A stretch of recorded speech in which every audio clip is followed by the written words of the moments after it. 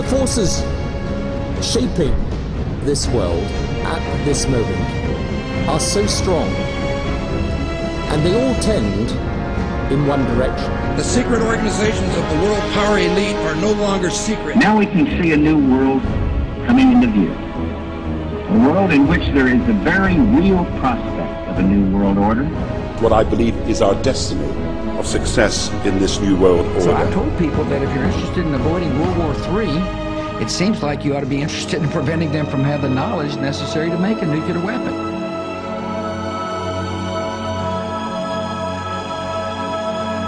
The day of the dictator is over. The most important distinction in this campaign is that I represent real hope for change.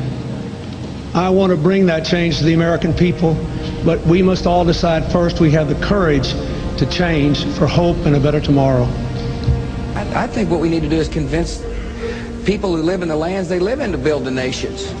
Maybe I'm missing something here. I mean, we're going to have kind of a nation-building corps from America? Absolutely not. Our military is meant to fight and win war.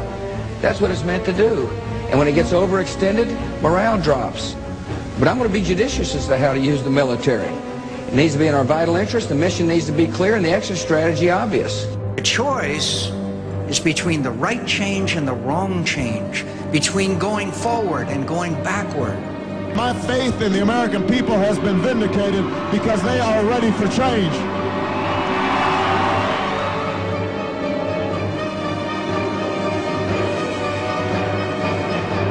We still seek no wider war. The United States does not start fights. America does not seek conflict. I don't like to use military force. Our nation enters this conflict reluctantly. We have before us the opportunity to forge for ourselves and for future generations a new world order, a world where the rule of law, not the law of the jungle, governs the conduct of nations.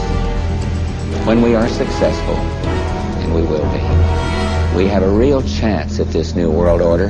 My fellow citizens, last night I ordered U.S. military forces to Panama. No president takes such action lightly. This morning, I want to tell you what I did and why I did it.